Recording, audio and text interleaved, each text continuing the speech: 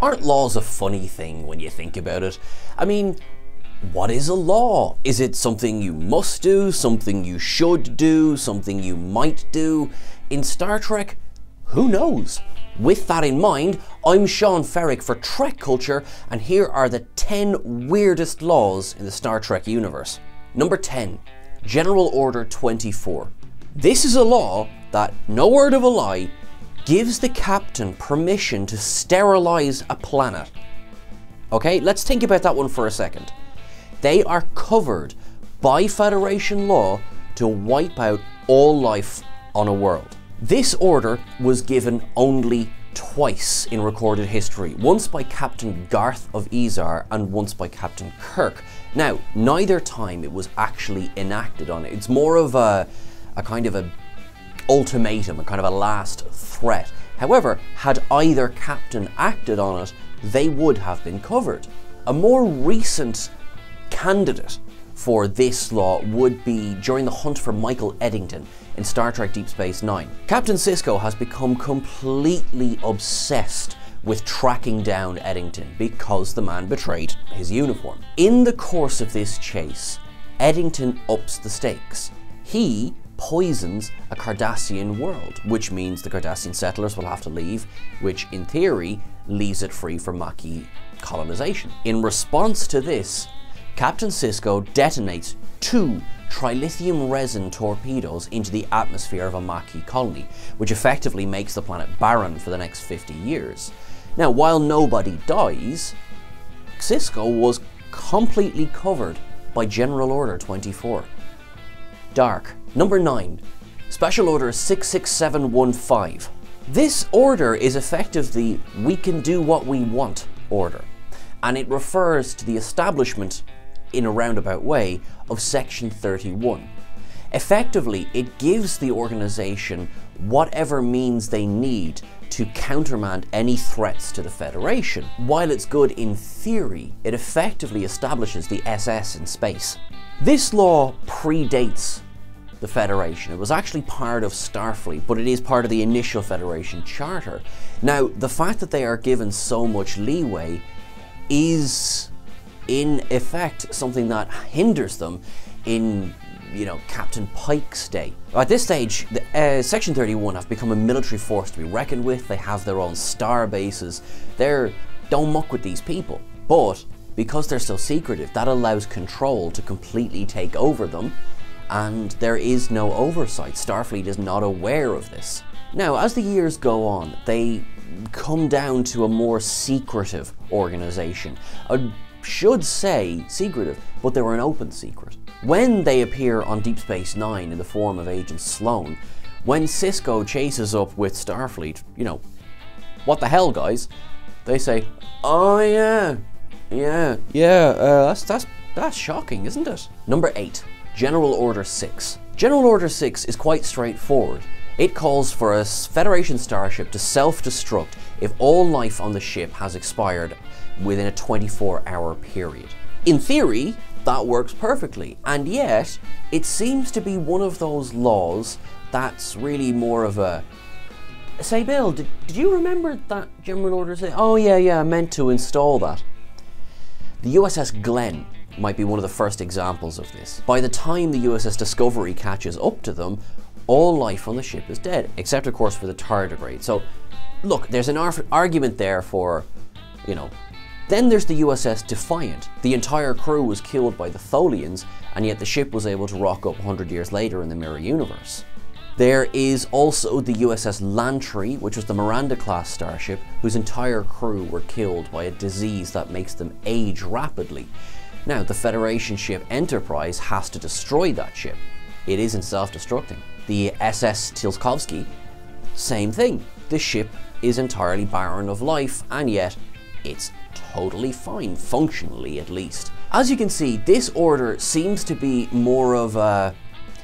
It's a good idea, in theory, let's not spread any disease, but of course it obviously depends on the day of the week, it depends on, whether the moon's on the left or the right, or really depends on whether the engineer got around to installing that program. Don't tell me. Tuesday. Number 7, the death penalty for Talos 4.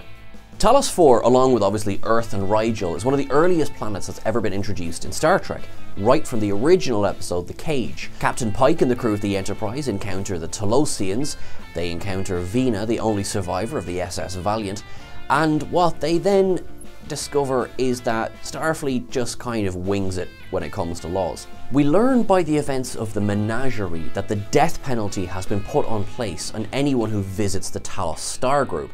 This is because Spock kidnaps Pike and commandeers the ship to bring it toward Talos. He's facing the death penalty. However, the events of The Cage took place before the events of Star Trek Discovery. And in Star Trek Discovery, Admiral Katrina Cornwell tells L'Rell that Starfleet has no death penalty at all. Now look, maybe it just hadn't been established yet by the events of that episode, and by the events of the Menagerie it was put into law.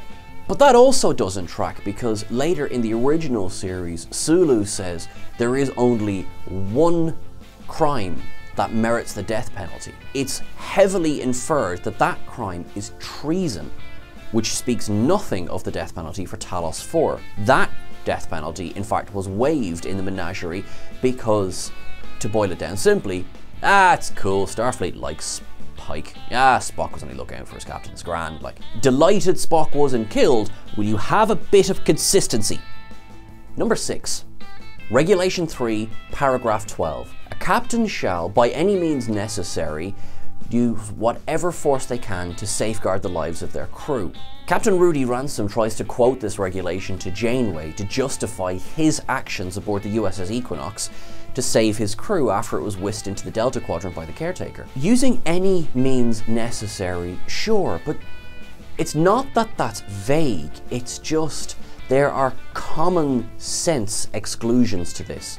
One of those exclusions is mass murder. Ransom sanctions the murder of the nucleogenic life forms to increase the propulsion power of the USS Equinox to help it get home faster. That means hundreds would have to die to get his crew home.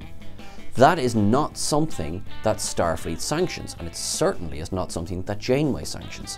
That then leads to the tense standoff, the hunt, and the eventual destruction of the USS Equinox. It's quite a stark there but for the grace of God episode when it comes to USS Voyager, but in the end, thankfully, Captain Ransom does see the error of his ways. Number 5. Protocol 28, subsection D.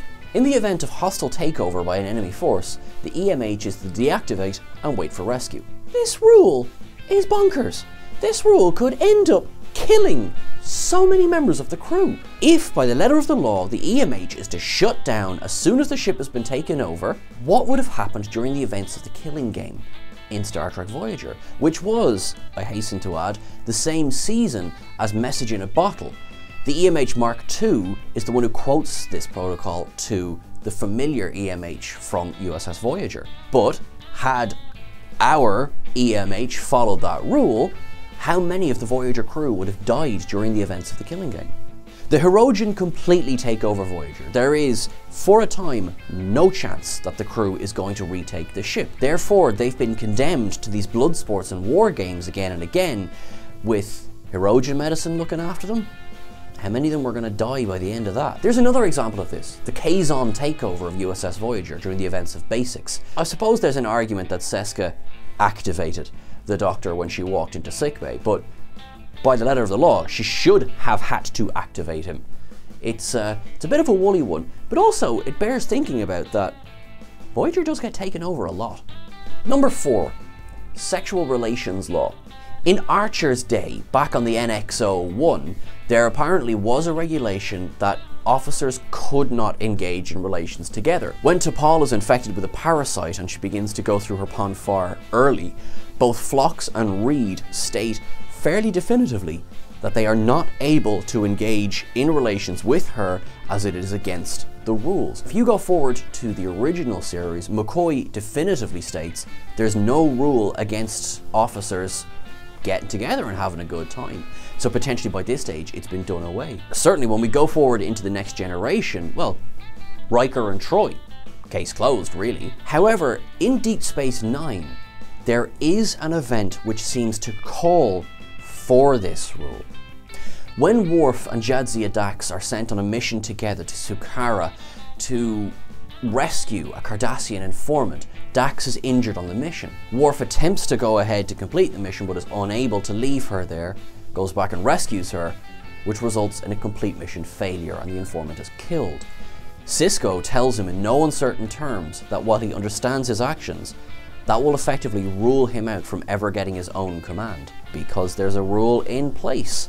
It's a bit of a woolly one, and it seems to be a bit of a pick and choose. Number 3, General Order 34.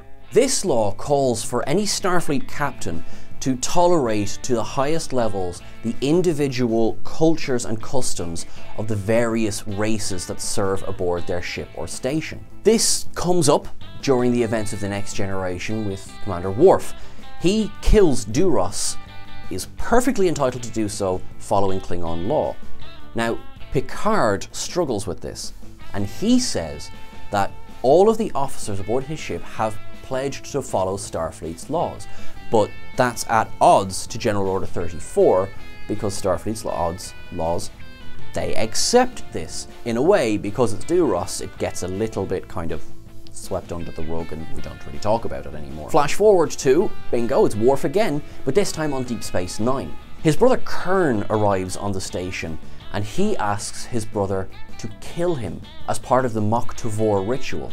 Now, again, perfectly legitimate Klingon ritual. This will enable Kurn to go to Sto-vo-kor with honor.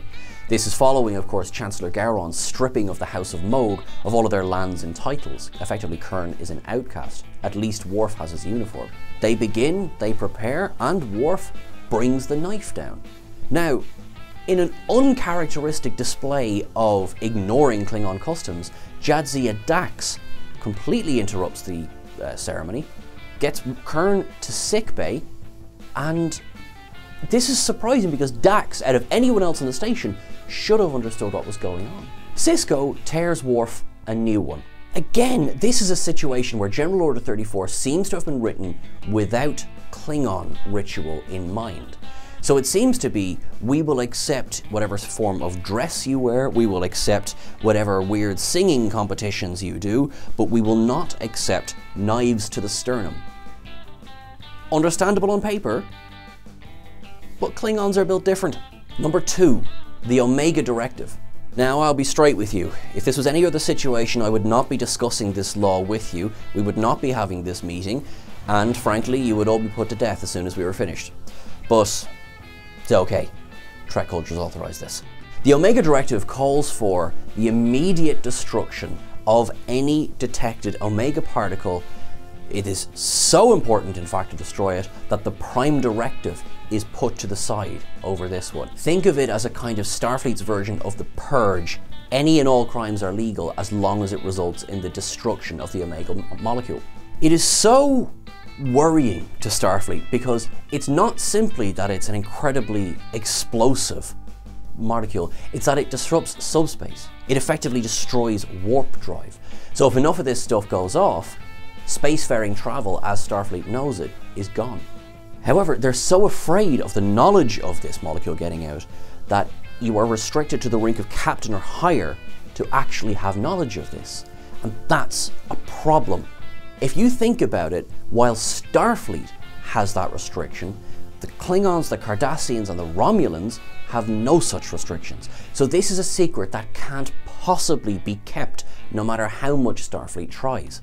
There's also a little knock-on to this as well, that if, for example, a lieutenant discovers Omega but doesn't know what it is, that could lead to missing it. Hopefully you would assume that whatever Starfleet tech the lieutenant is wearing, they will be able to, the tech itself will detect it, but that's not a guarantee. Number 1, General Order 1, the Prime Directive. The Prime Directive is Starfleet's highest law, bar the Omega Directive, where it says that you cannot interfere in the internal runnings of another civilization, and also not to expose future technology to pre-warp civilizations. Sounds good. Captains like Kirk seemed to use this law as a funny guideline, really, as opposed to an actual law. And there was plenty plenty of breaks to this law during the original series run. Now, there was very obviously dreadful outcomes from this, such as John Gill's establishment of himself as the Führer of the Ecosians in Patterns of Force. Yeah, there you go. Prime Directive would have been pretty obviously smashed to bits there. A private little war, Kirk arms Miramani's people so that they can fight back against the Klingons. Now, they justify it as evening out the odds, but that is completely ignoring the Prime Directive. As things go along, it becomes both the highest law of Starfleet and also a roadblock for when Starfleet really wants to get something done. Admiral Dougherty went into an alliance with the Son'a, totally sanctioned by Starfleet, to steal the planet of the Baku, sanctioned by Starfleet but obliterating the Prime Directive in the process. Dougherty went a bit too far when he sent the Son'a to destroy the Enterprise, because he knew once the Federation Council saw what was actually happening, they would rescind their permission. All in all, the Prime Directive, it's an easy rule to write, but not always the easiest one to follow. Janeway, out of any other captain in Starfleet, has probably been tested on this the most and yet remained resolute. So it can be done. Unless, of course, you're James Kirk, in which case he's like, cute. That's it for our list today, guys, of the weirdest laws in Star Trek universe. If you can think of anything weirder, drop it into the comments below. Please don't forget to like, share, and subscribe. You can catch us over on Twitter at TrekCulture. You can catch myself at Sean Ferrick on Twitter as well. Whatever you do going forward, try not to bring yourself to the attention of Section 31. Try not to establish yourself as a dictator of an alien world. And if at all possible, live long and prosper. Thanks a million, guys.